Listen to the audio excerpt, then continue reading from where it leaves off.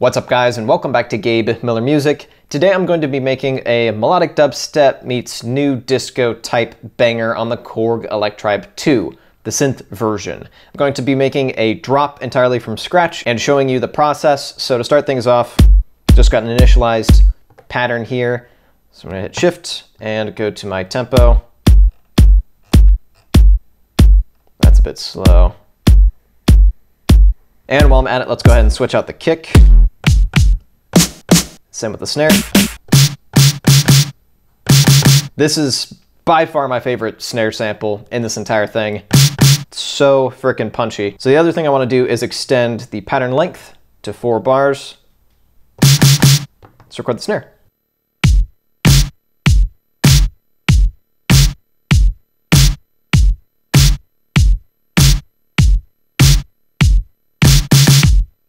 So I've got my super basic backing beat. I will come back to that, and right now I want to start to get a lead going. So I've already got a pretty solid idea of the lead part and the vibe I'm going for, so now it's going to be a case of actually making it. Let's actually go ahead and design a sound. I'm going for something that can really cut through a dense mix.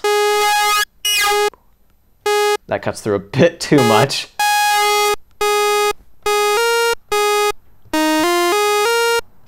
I like where that's going.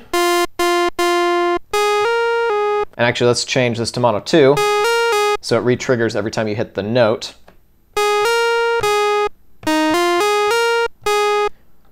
Maybe try some kind of effect. Ooh. All right. That adds kind of the bit of movement that part was missing. Does sound a bit harsh on its own, but bear in mind that this will end up kind of floating over the top of the entire mix, and also I'll probably process it a bit in post, some kind of reverbs and whatnot. So let's actually try to record this part in.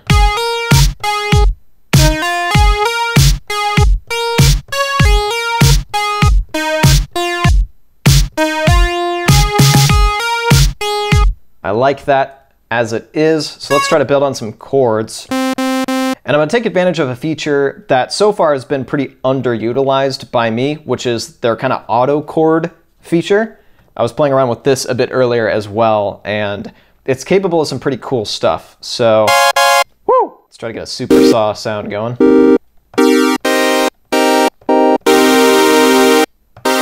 Why is that so loud? Okay.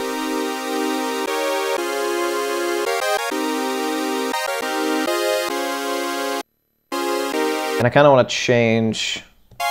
I was liking this chord set earlier.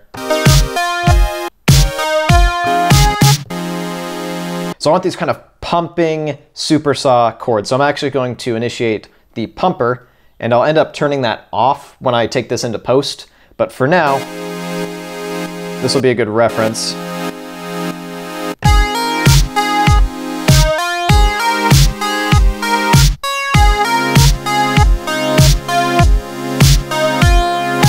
That's a cool vibe.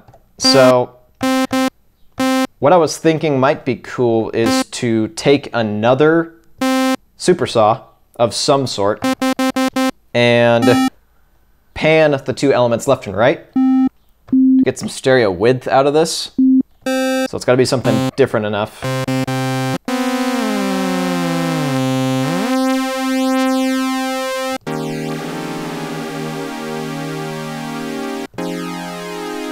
That ought to work. Get pumper going on this as well, once again for reference. And let's record the same part, but with a different synth.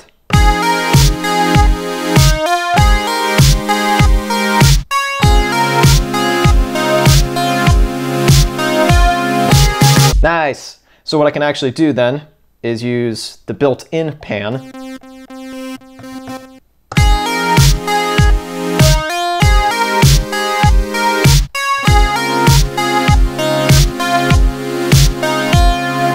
I'm really feeling that. So moving on, I had this idea to make use of the modulation to do this kind of, not quite an ARP, but an ARP-like element. So the idea is to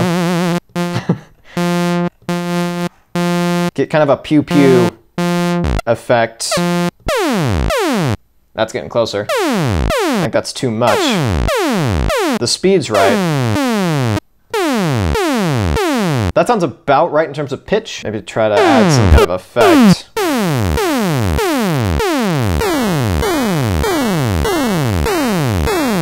Bass on that's a bit much.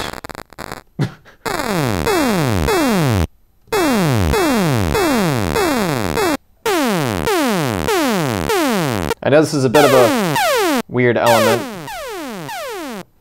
but I think layered with everything else, I think it could be really cool. So let's try and record that.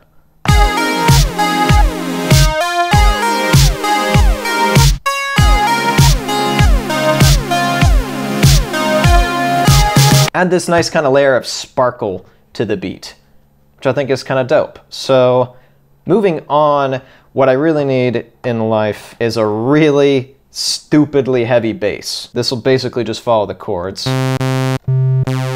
Just something to hold down the low end, provide some grit.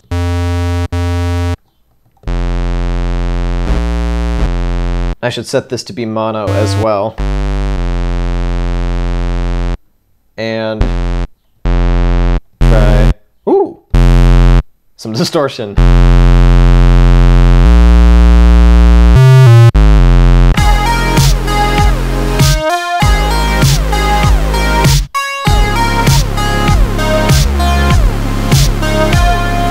So that really filled the beat out nicely. So the final thing I want to add some fills. So let's maybe bit crush this. Oh, there we go.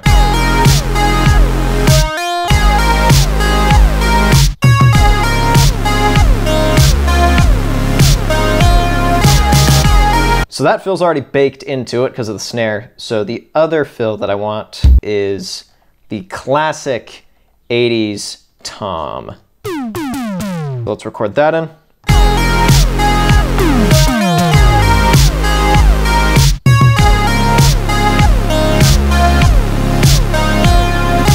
And then it might be cool to have some kind of, cymbal, just to add some kind of extra energy. So just sequence you in.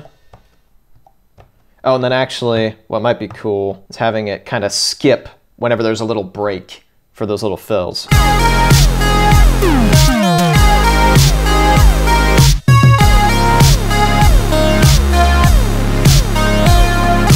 I'll go ahead and export all these tracks and bring them into my DAW, do some EQ, sidechain compression, probably add a good bit of reverb, and you can hear the final result of that right now.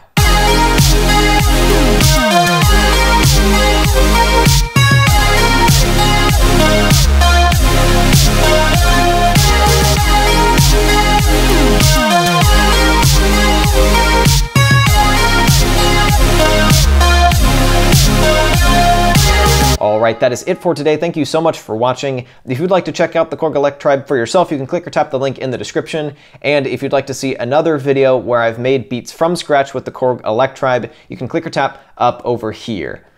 Thank you so much for watching, and I'll be back with a new video in a little bit.